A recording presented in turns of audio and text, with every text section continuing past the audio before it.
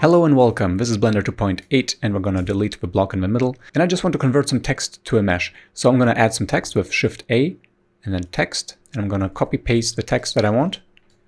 There we go. Let's give it some material. Gonna create one here, give it a color, and I'm gonna extrude it. Or here in geometry, extrude.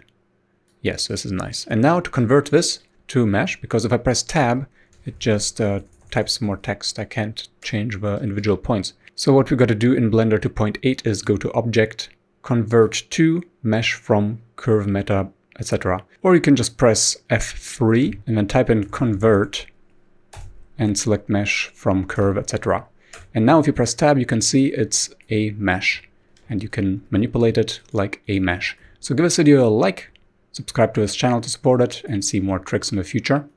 And now, of course, you can export this mesh or save it. Go to File, Save As, and just call it Sub28, for example. Or go to File, Export, and OBJ, and, well, just do the same, Export OBJ. Hope this helped. Let me know in the comments if it did. Let me know if you still have problems, and I will see you in the next video. Until then, ciao!